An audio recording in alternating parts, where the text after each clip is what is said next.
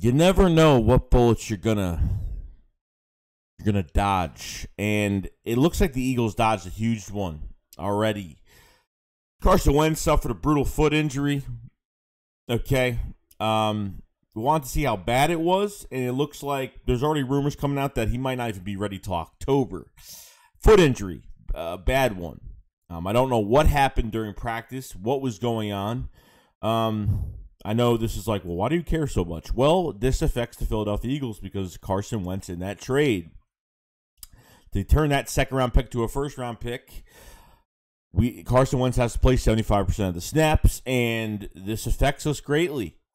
Look, at the end of the day, I'm excited for 3 first-round picks, but I'm also excited for 2 1s and 2 2s. Okay, I know it's a big difference, a little bit, but you still get 2 first-round picks, and obviously you get 2 2s. So I don't know what's going to happen. I don't know if he's going to be able to make the mark. We're just going to have to see what's going on with this news, see what he's doing, and kind of, see if he's playing or not. Like, it sounds like it's pretty bad. I mean, Schefter's already tweeted out, Rapport's already tweeted out, and have elaborated on it. So, I thought this was a joke. I actually looked at this and said, this has got to be a joke. Until I saw, obviously, more high-ranking people on media started putting this news out. I was like, wow, kind of crazy as of right now. So, this affects us definitely. But at the same time, it is what it is. Like, am I saying, oh, we're definitely going to have 3 first-round picks next year? No, but, I was counting on it because I didn't think this would actually happen. Does Howie Roseman dodge a bullet keeping Carson Wentz this year? And just always something going on. Carson Wentz lost weight. Looks like he's 30 to 35 pounds. I mean, he looks... I go back to, the theory of the Eagles making Carson gain all that weight to be a pocket passer, put him in a Nick Foles RPO system, use him the same way, just like that in the RPO system. Then when it didn't work out and Carson couldn't even do his mechanics and felt uncomfortable, he wanted to leave.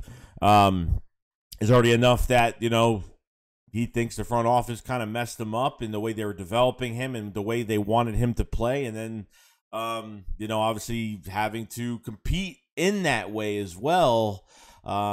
So, it was all outs from there.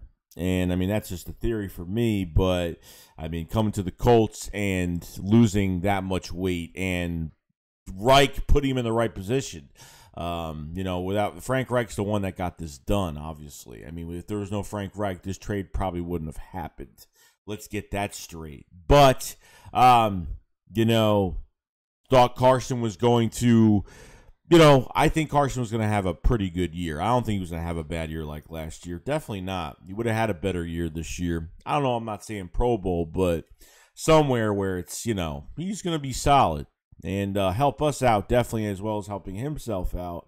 But this isn't really surprising. He's always had these little injuries and, it's been a little bit of time, but at the same time, not surprised, I'm surprised a little bit, but you know what I mean? It's just, really, this has to happen now.